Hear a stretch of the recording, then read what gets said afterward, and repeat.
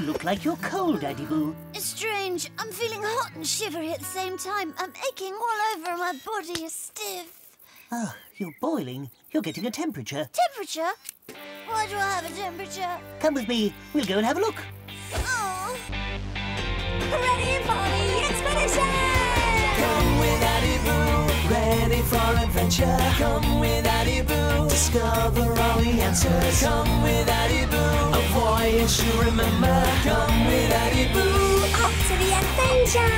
oh, when you need an answer fast, how or what or why you ask, the knowledge is within your grasp. Adiboo adventure! Come with Adiboo, ready for adventure. Come with Adiboo, discover all the answers. Come with Adiboo, teleportation!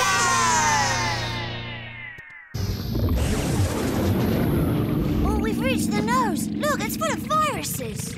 Yes, that's right. They're attacking the mucous membrane of the nose. But don't worry, you need to know that temperature is both an alarm signal and a defense mechanism against those viruses. We should tickle the nose to make it sneeze. It might make the viruses run away. Achoo! Oh, it wouldn't be enough. There are too many of them. First of all, we'll pick a virus so we can examine it.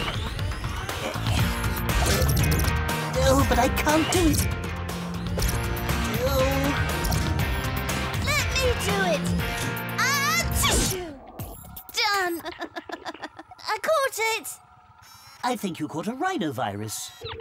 But it doesn't look like a rhinoceros. A rhinovirus. It's a virus that causes the common cold. No time to waste. The body will have to raise the alarm. Oh, what are we going to do? We need to find white blood cells. They're like the police force of the body. Take us inside a vein, quick.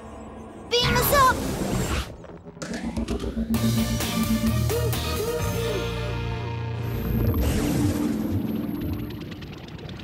Here we are. We're just on the other side of the nose mucous membrane.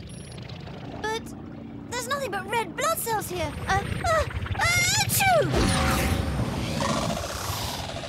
Oh, here, a white blood cell. Come on, Adiboo, catch it. We'll put those viruses under its nose.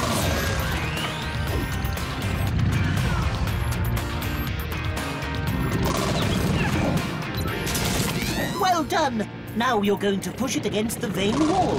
But won't that crush it? Rest assured it's going to go through it and then get into the nose. But what does it do inside the nose? It identifies the virus and then raises the alarm. Oh, it sends messages. Exactly. The brain receives the information and then raises the body temperature. What has it got to do with viruses? When it gets hotter, viruses can't multiply as quickly, and at the same time, defense mechanisms in the body become much more effective. Here we go. The brain has sent messages for the body to warm up. Oh, what's going on? The warm blood travels to the most vital organs in order to protect them. So why am I feeling cold then? It's normal. Your skin stays cold while your body warms up inside to fight the viruses. That's why when you have a temperature, you feel both hot and cold. Support is on the way! Look at those white blood cells! Achoo! Oh, careful! The viruses are chasing us! Look! The white blood cell is protecting us against those nasty viruses. Well, that was a hungry cell then. Oh, now I'm too hot, Robitoc. Oh, no, it's over 38 centigrade. I'm not sure the spaceship can withstand such temperatures. We'd better get back. How is the temperature going to go down again? When the white blood cells have neutralized all the viruses, the temperature will go down by itself. Oh, let's go back home. Bye-bye, little white blood cell.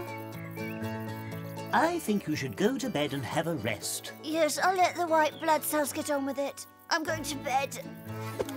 Ah. Oh. So now you know why you get a temperature. Indeed. Temperature raises the alarm when there is a virus inside the body. The temperature rises to slow down viruses so that the white blood cells are more effective. See you!